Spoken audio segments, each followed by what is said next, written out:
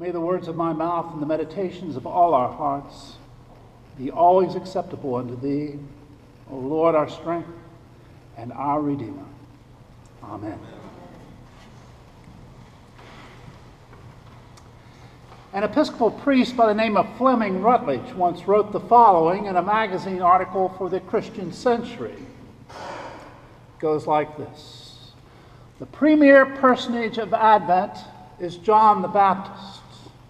When he appears on the banks of the Jordan, the cover-ups come to their appointed end. And then she goes on to say, there are cover-ups of all sorts. Families that will not acknowledge the alcoholism that is destroying them. People who are making their loved ones miserable but will not go to a therapist. Business partners who cover up for each other. Advent is the season of the uncovering. End of quote. Well, he's back and is always right on time. Second Sunday of Advent. John the Baptist, the voice in the wilderness, complete with his camel hair wardrobe. Old locust breath himself. The question is, are we any more ready for him this year than we have been in years past? Probably not. It's pretty hard to be ready for a guy like John the Baptist. In any event, Robin Griffith Jones once wrote a book entitled The Four Witnesses. Its focus is on the four evangelists who wrote the Gospels we have in the New Testament. The author calls the four the rebel, the rabbi, the chronicler, and the mystic.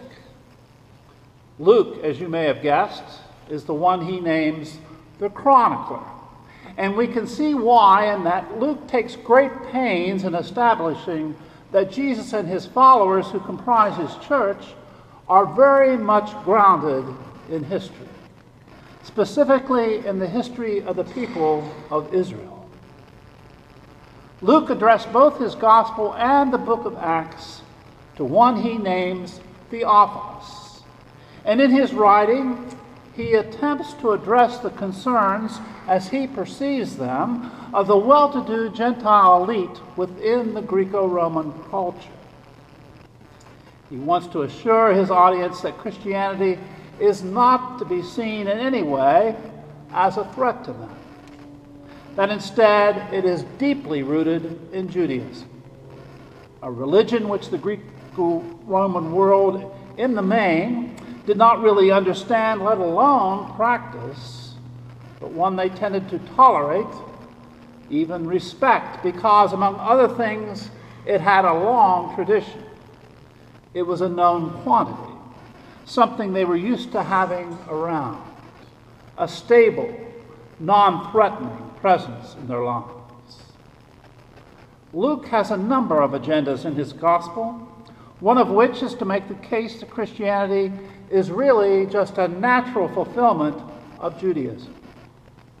That is why Luke tells the story of the good news of Jesus, much like an historian or chronicler would, grounding the story in history.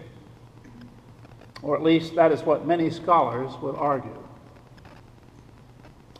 Be that as it may, it is very much within an historical context that Luke the chronicler introduces the reader to John the Baptist. In the 15th year of the reign of Tiber'i-us Caesar, the word of God came to John, son of Zechariah, in the wilderness.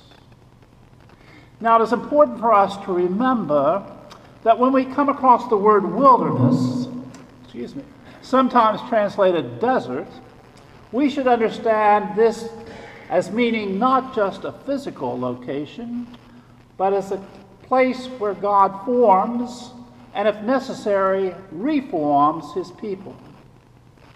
As you will recall, the Hebrews were formed as God's people in the wilderness after they were delivered out of Egypt. John the Baptist very much felt that God's chosen people needed to be reformed, and the place that needed to happen was in the wilderness. Perhaps that is why he did not hold John the Baptist crusades in Jerusalem and other cities. If you're going to be reformed, you need to go to the wilderness. And so the people came out from Jerusalem and other places to experience his baptism of repentance, as Luke puts it.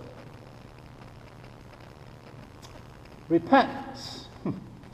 Now that's a concept we kind of tend to dance around or gloss over. But the truth is, if we want to understand John the Baptist, indeed if we want to understand Jesus, we must come to terms with their call for repentance. One of the hallmarks of their preaching was, repent, for the kingdom of God is at hand.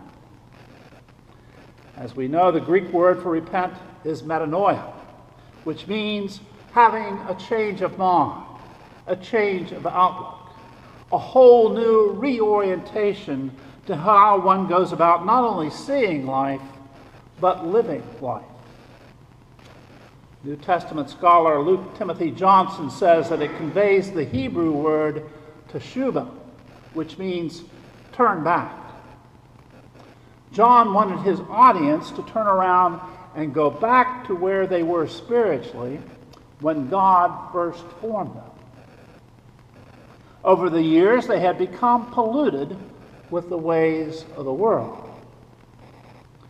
To get back to where they once belonged, as Sir Paul McCartney might put it, they needed to be reoriented into the ways of God.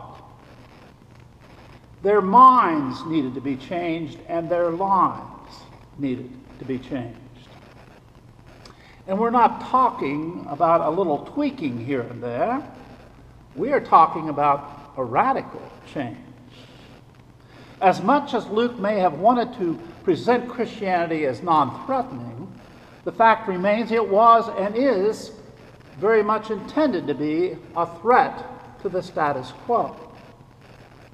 Both Jesus and his forerunner, John the Baptist, were looking for nothing less than turning the world upside down. But not through a revolution via some worldly political movement.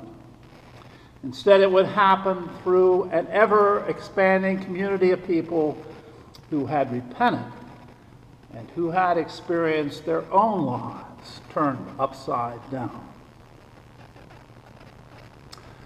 I don't know about you, but I think that is why I am never quite ready for John the Baptist and his message of repentance. You see, I'm not sure that I really want to be radically changed. I know I'm not particularly eager to have my world turned upside down. I guess I just really have trouble accepting the notion that I need some sort of complete overhaul. Now, it is not that I believe that I am perfect, far from it, actually. There is definitely some room for improvement, but wouldn't a little tweaking here and there do the trick?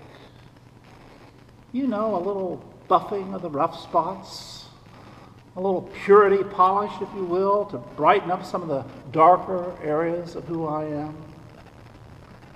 So yes, I could stand to do a little more of this and a little less of that, but really, I'm a pretty good guy. The demand may be for repentance, but I'm not sure anything all that drastic is called for. Is it?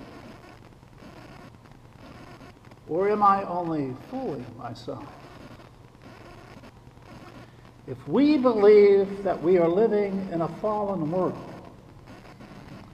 if we believe that our present reality falls far short of what we imagine the kingdom of God must be like, then how come I don't feel all that uncomfortable living in it? Why does it seem to be, at least most of the time, such a comfortable fit, almost like an old shoe? Perhaps I do need a little more than just a little tweaking here and there. Maybe there are things about myself that I am blind to, things that I have kept covered up even from myself. Fleming Rutledge reminds us that Advent is a time for uncovering. Maybe it is a good time for me to take an honest spiritual inventory and determine if there are some things I need to uncover in order that they may be exposed to and cleansed by the light of Christ. Maybe I need to take a journey to my own wilderness where I can be reformed in Christ. Maybe I need to stop dancing around and glossing over this whole idea of repentance. And maybe, just maybe, I am not alone in that. Tough things to ponder. But such pondering is necessary, I believe, if we are to take seriously the challenging invitation of this holy season to prepare the way of the Lord. Luke, quoting the prophet Isaiah, proclaims, "Every valley shall be filled, and every mountain and hill shall be brought low, and the crooked shall be made straight, and the rough ways made smooth. And all flesh shall see the salvation of God." What astoundingly good news. All flesh shall see the salvation of God. And there is no statute of limitation on this prophecy. The Lord who brings the salvation of God to all flesh is always on his way, always coming to those who prepare a way for him and make room for him in their hearts. But if we are to prepare, truly prepare, then we must stop dancing around and glossing over our need for repentance. The gospel is pretty clear about that. Amen.